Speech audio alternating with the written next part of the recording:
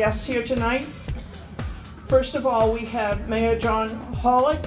John, take a hand wave or a bow or something so we know where you are. Thank you. Past Chamber Chair Andrea Cooper. Andrea here. And our most beloved Senator Nancy Dieter. Nancy, being a former realtor here at the board, has a soft spot for this.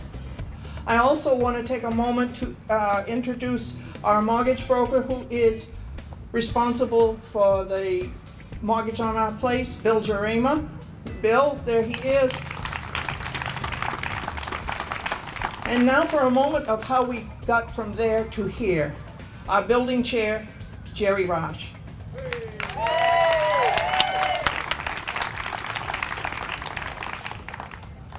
It's been a long time to get to here.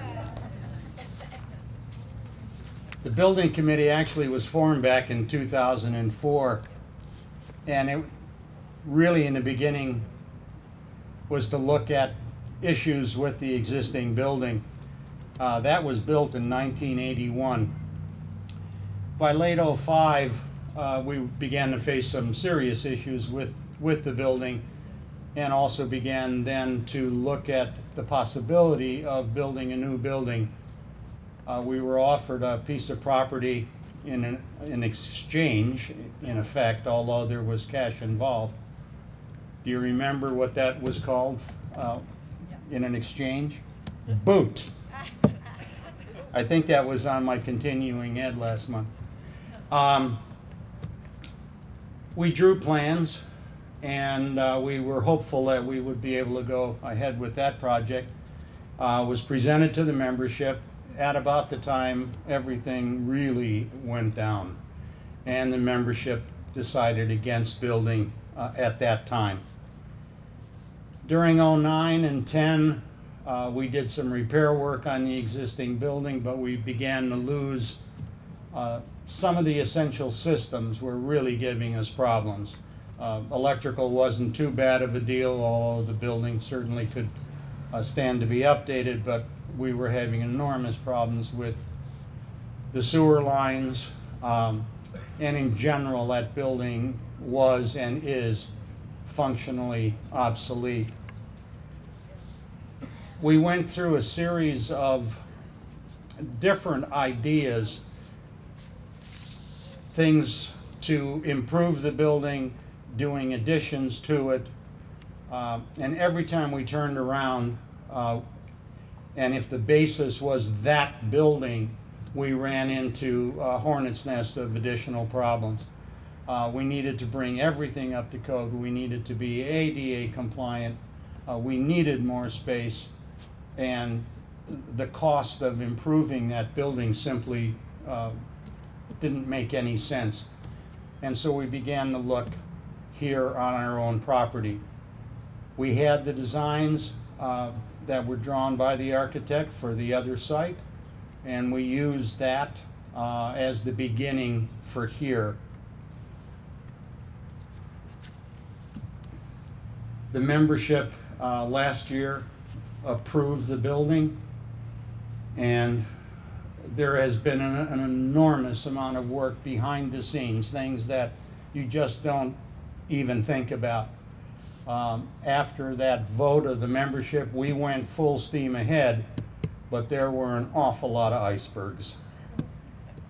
We're now to the point where we are indeed going to break ground on the building. You're standing in it. The outline of the building is drawn, the major rooms are drawn, and all of you fit inside of it quite nicely. The entry doors are way to the rear there.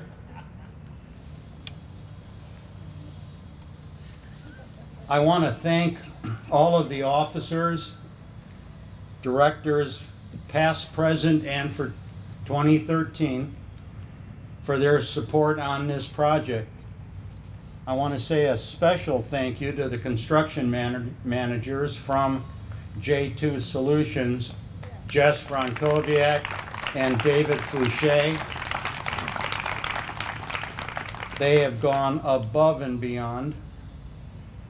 Our site engineer, Mr. Houghton, who unfortunately isn't with us this evening, he's the one that had to swim the muddy waters of Swift Mud, for example, with Florida Department of Transportation, because we're going out in there right away. An enormous amount of work was done by Bill. And a particular thank you to our beleaguered architect, Julio Claret. J2, we need better quality.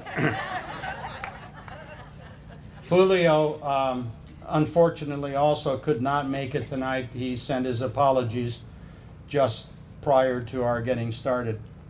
But I can tell you, we wouldn't be here without the patience, the understanding, the cooperation, and the incredibly hard work of those 4 people.